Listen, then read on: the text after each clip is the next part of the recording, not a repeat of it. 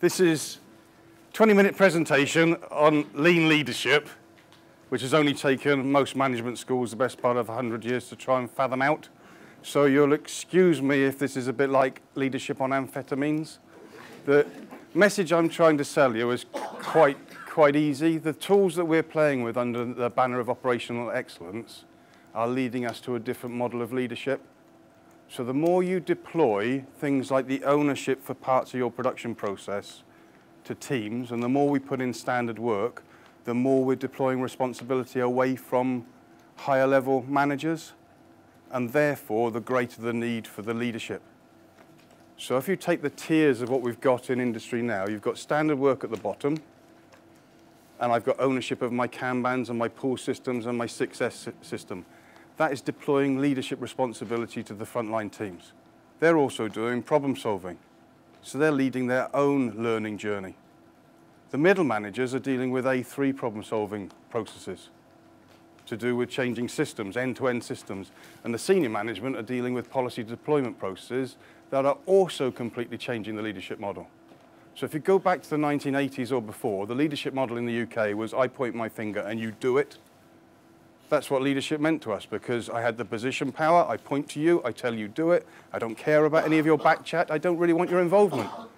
The trouble is, by the 1970s, you're going to love this as an illustrator, we went into the hippy-dippy mode of overly team working and overly empowered people, which basically said, I abdicate all my responsibility and go away and do whatever you want.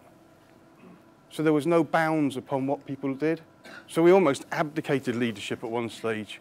And now, from our research at the university, we're looking at what does Lean and all the Six Sigma and all the TPM world mean on how leaders are changing. So the next 20 minutes, I'm hoping to sell you one message, that the tools and techniques we're playing with are changing the roles of leaders. And in terms of aligning the three parts of our system, the policy deployment that sets direction, the A3s that determine the velocity of change in our system and how quickly we change, and the standard work that determines how well we add value, are all key parts of creating something called followership. So leadership is equal to followership, and followership is all about how do you get people who don't really want to follow you to actually buy into the vision and follow you. So your mission 2015 to be world class is a mission about getting people to follow you.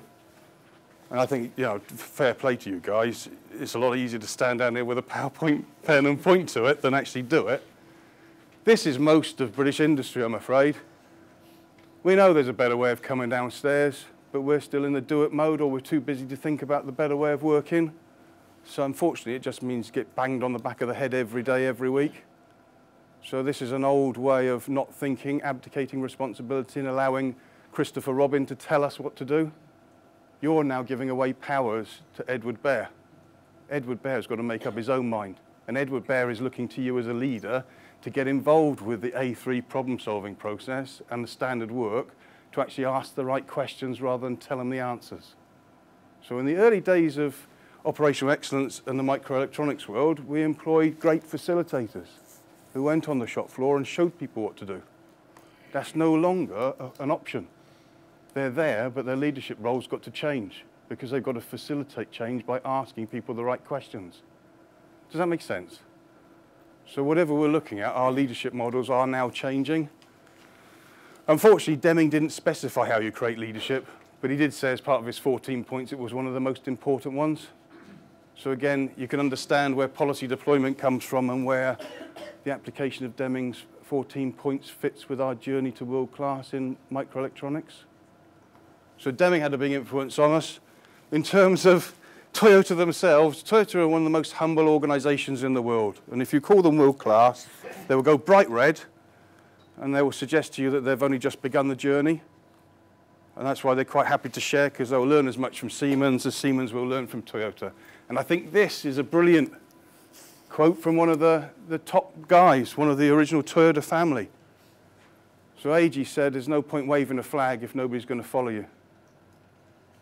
So hence the need to align 64,000 people in Japan that make cars. And we don't just make cars at Toyota, or Toyota just doesn't make cars. It makes forklift trucks, sewing machines, Modular houses, speedboats, personal robots to get us down the old bingo. That's coming in the next few years, that we've got a robot that will take us shopping and down to play bingo. Great for South Wales, probably not so good for Oxford and Warwick, to be honest. You probably don't have bingo halls up here. So in terms of AG Toyota, Toyota's view was, no, if you're going to do a good job, you need to spend a lot of time convincing people to change. And that means questioning what they're doing. So we all use the 5 whys to question where a root cause problem comes from.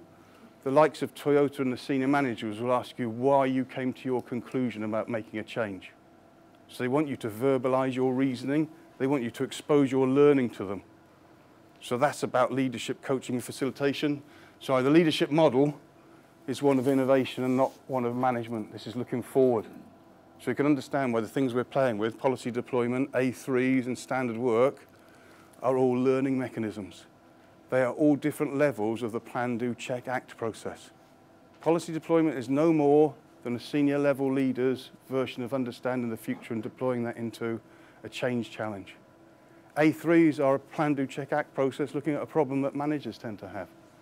And standard work is there to instantly spot abnormalities, so we enact a problem-solving process to learn how to better control the process. So the logic fits together, but on your learning journey, these are fundamentally reshaping your role. You're no longer going to be telling people what to do. This is straight out of Toyota Boot Camp. So one of the first things you see is how people's roles are spent. You'll notice at the top, most of the top guys, their time spent doing innovation and thinking about the future.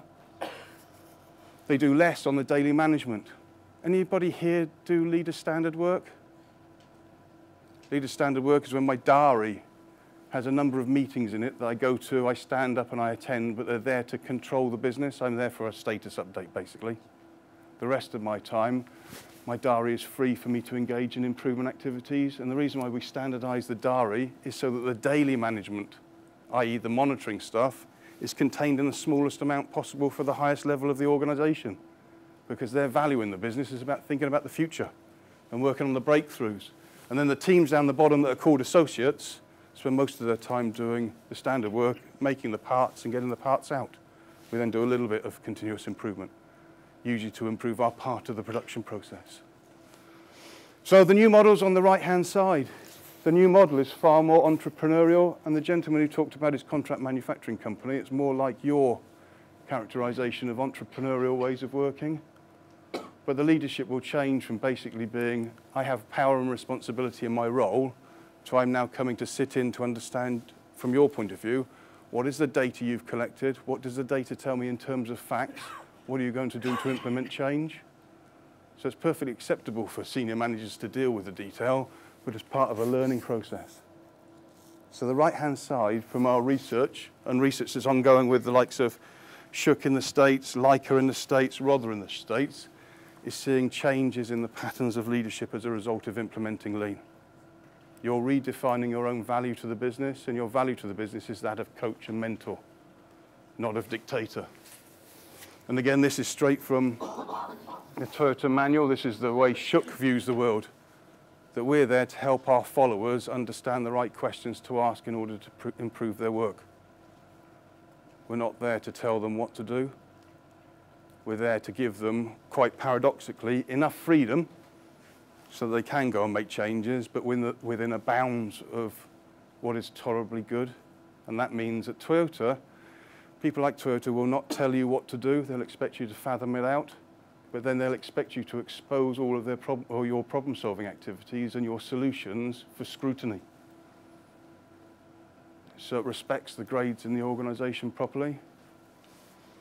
So moving on, our characteristics are typically at the bottom. We're coaching and mentoring as part of this policy deployment process. I know just before lunch, people went on a bit of a grab your pants. We're going on a 30 minutes policy deployment review, and it was rather quick, I'm afraid. But the policy deployment process makes sense of every piece of leadership behavior that we have. And typically for policy deployment for the lean companies and the ones we're tracking, they will do 2 commercial projects and 1 project to benefit the people in the business. So there'll always be one that changes the constitution or gets greater buy-in. So for every 2 commercial projects related to quality and delivery or cost, there's one that benefits the people directly. And that could be in the safety of the 5S, or it could be in rewards and recognitions. So in terms of the levels, most of us have different parts of these 3 levels of the new leadership conundrum. Many of us in the room don't have the full policy deployment. A lot of us have the A3s, and virtually all of us have standard work, as you'd expect from some semi-regulated industry. So what we need now is the leadership patterns to reinforce the right for me to question my production system without offending managers, and the alignment of managers in the change. So if you want the criticism of where most businesses are, we've taught people problem-solving tools, but we haven't aligned them to any concept of the customer. And I'm afraid that's a downside of lean thinking. When we wrote that book, or when Dan wrote the book and we did the research, number 1 principle was understand value in the eyes of the customer. Where did we start? Value stream mapping. That was number 2. And then people put their pull systems in, and you think, that's principle number 4. And we only told you to put the pull systems in when you couldn't flow production. So we probably haven't done enough thinking about how we make things flow. So in terms of leadership, these are the questions and the logic in terms of where we go next.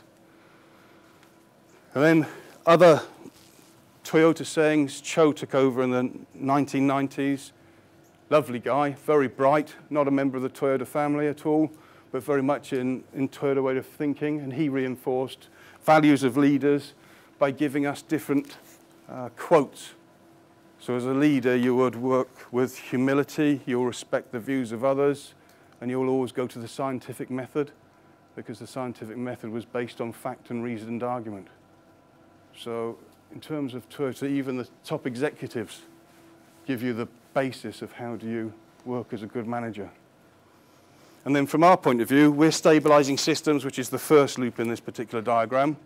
So as you stabilize systems and you give more quality control power to people doing the job, you're changing the leadership behaviors, you're changing the responsibilities in the factory, and therefore you've got to change yourself. As you go through the second cycle here, the blue one, we're getting back up to a form of standard. So we're getting back to standard work and how we do things. And if you get into the third learning loop, this is the point at which problem prevention and focused improvement needs management leadership to help share knowledge. Anybody going down a TPM route at the moment will fundamentally change relationships in the factory and their leadership, without a shadow of a doubt. We used to hide our knowledge as maintainers. Never share it with an operator, never. Because it protected your knowledge base, made you indispensable. Really, really. At Toyota, everybody knows the most about their machines. We work with people as part of our study group where the average earnings of the individual is 30,000 and the cost of the machine is £1 million. And they don't know how it works. They've got standard work, but as soon as it breaks down, they haven't got a clue what could have possibly caused it. They also know by turning it off and on again, the old IT trick, maybe it'll come back to life. But how can you do that? As a leader, you've fundamentally failed. You've put £1 million into the hands of somebody who is, with the greatest respect, ignorant. They have no idea of the signs of breakdown or anything. So how are they going to do problem solving? And yet we want problem solving and we want it aligned to the needs of the customer. What did they say on Blackadder? Baldrick, run towards my fist. There'll be a lot of sore fists in the UK. Never mind, we could go back to the 1970s and do all the empowerment stuff again and hug people. That was just as bad. As a 6-foot Welshman, I don't do hugs. I don't mind a slapping, but I don't do hugs. And any German in the room probably doesn't do hugs either. So in terms of differently, your leadership model is changing again because you are far more visible. This wasn't the Peters and Waterman American showcase of let's go on the shop floor and let's walk around and speak to people. In terms of your operational excellence, you're spending more time on the floor, you're spending more time in the Bayer rooms, you're doing your Gemba walks, you're feeding back more, you're being seen as the person who actually cares about what's happening. So in terms of the 3 gens, we're certainly changing the behavior that's exhibited to the people around us, that we genuinely care, we want to know the details. And your A3 process is dragging us further into it because the A3 process is plan, do, check, act in another form of words, and it's a way of keeping people engaged with the change process. But if your A3 process isn't aligned to where the business is going, you are perfecting your current production system. You're not learning how to improve the production system to generate more benefit for customers. Let me put that into perspective. If you made laptops in the past, you made them in batches. Along comes Dell, doesn't do batches anymore, does everything one at a time. Nice model. You go online, you pay up front, 48 hours later, you get a laptop. Fundamentally different way of working. Fundamentally changes the system you work in. Really heightens your dependency on the shop floor teams, because as soon as they find a defect or they recognize a defect from what they've seen on their charts, they need to shut the production process instantly. You know, when we looked on the machine that changed the world, in the West, nobody had the responsibility to shut production lines, and they stopped all the time because there was no thinking going on. In Japan, everybody has the right to stop the production line, and they never stopped. Why? Because they did continuous improvement. And they were led to do improvement because improvement was related to satisfying customers. So what I'm trying to sell you in the 20 minutes was policy deployment is plan, do, check, act for executives and site leaders that's deployed to A3s and the policy deployment process to middle managers who know where best practice is and know what they would do if they ran the business. And that deployment goes down to activities we do to change our value streams and standard work on the shop floor. But the 3 levels are really 3 levels of plan, do, check, act. They're just revolving at different levels. So this is your A3. That's your typically completed A3 with all of the facts I need to know. So if I'm a leader, I want to see your logic. Why did you come to the conclusion you did? So this isn't 5 whys for problem solving. This is more than that. These are images from different shops. Thankfully, nobody here. So I don't know in terms of whether you think these pictures are good and bad. But if you go into our research sponsors, they will quite often have the red, amber, green lights and on lights for leaving doors open in clean rooms, and they go off all the time and everybody ignores them because nobody's sensitive to the fact that somebody put a buzzer on something because it's critical to manage it. So it doesn't prompt a reaction, it doesn't prompt learning. People just go, it goes off all the time. Well, let's destroy it then. Because you know what happened when we destroy buzzers? That's when the Townsend Torreson sets out from Portsmouth or Dover, wherever she was, and sinks halfway into the channel because everybody ignored the buzzer that always went off, the buzzer that controlled the bow doors. Not clever. So here on the left on the bottom and the middle on the bottom are indicators on a machine. These are critical indicators on a machine, I'm afraid. And the one in the middle has no oil in the oil sight glass. So it's only a matter of time before that fails. So this isn't necessarily a bad indicator of a bad operator. This is a bad leader. This is bad setting of standards. There is no scientific management here. There's no respect for the machine, let alone the person. This machine pays my pension, by the way. So as a leader, shouldn't I be sensitizing my people to abnormalities? It's what you're doing with the rest of your quality initiatives. So leadership now is more about questioning, more about asking, more about taking part in the plan, do, check, act cycles. And there's no reason why the Director of Finance can't take part in an improvement group. Why not? They'll ask the dull questions. So this last slide was put in just to give you a little bit of a tickle. It's not meant to upset you. Probably will. I don't mean to. Just don't give me a hug. Come and slap me, but don't give me a hug. So if you've got physical workplace improvement, you've got the 5S, it's good. It's not necessarily good enough. It's just a foundation. If you move up and you've got clear roles and responsibilities because you've changed the way in which we work, it's good, but it's not good enough. So now I know as a team leader, I'm responsible for part of the factory that I must keep disciplined. I put visual indicators in so I know when the process is going out of control because it goes into the red or it goes out of an SPC chart, upper and lower control limit. It's good, but it's not good enough. It just keeps the machines running and it keeps money turning into, or materials turning into cash. The next 3 are the 3 that are dictating the change in the leadership model from that left-hand side that we saw on the slide to the right-hand side. These are all about thinking processes. So these are all about joint decision-making from a policy deployment process, all about multidisciplinary teams, because the person who is technically the manager in the room may not be the leader of the improvement effort. They're there for their knowledge, they're there for their support, but they are not there to be asked what we need to do. They're there to show leadership, think about the future and not interfere with what we're doing. We're there to present to them. And that's, in my opinion, and with the early research we're doing, and it's only with about 14 companies spread across different sectors, how you can align daily management and the improvement of standard work, which is what this board controls, with changes to your end-to-end pathways for your products, which is what the middle managers control, and that is aligned with the policy deployment process, because if you don't have policy deployment, you are waving your flag at the top, and it's not even being seen by the middle or bottom. So if you stick in the mode of standard work and A3s, we're not actually going to make real big changes in line with the needs of the customer. And the thing that we do know is 10 years ago, customers' expectations of quality and lead time are far less than they are now. In 10 years' time, they'll be even more tighter. So all we're doing is regurgitating the cash cycle. We're not thinking about where the business needs to go in the future. And that is where we really stand in terms of research thus far. But we're only 2 years into studying the companies, and they're probably 7 or 8 years into their lean journeys. And some are Six Sigmas, some are lean, and very few are TPM, which is a bit of a shame. But that's where we stand. Nick, thank you very much. You're welcome.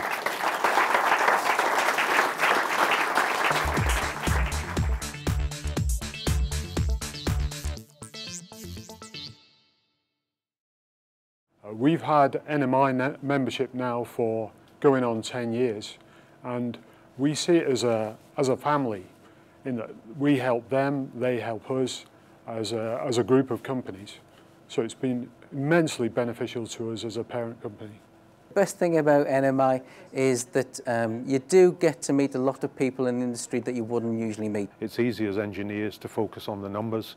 What NMI has done for us really is to see the commonality between ourselves and the other partners in NMI, and we share people and people problems and people challenges and getting people engaged, and NMI has helped us to make that journey and has made a real difference to transforming the business that we have in Glenrothes. We find it a great learning opportunity and networking opportunity, specifically with our supervisor levels, with the supervisor workshops. So we gain a lot of interaction with different companies, and we share an awful lot of information. So we find it very beneficial to be part of the NMI.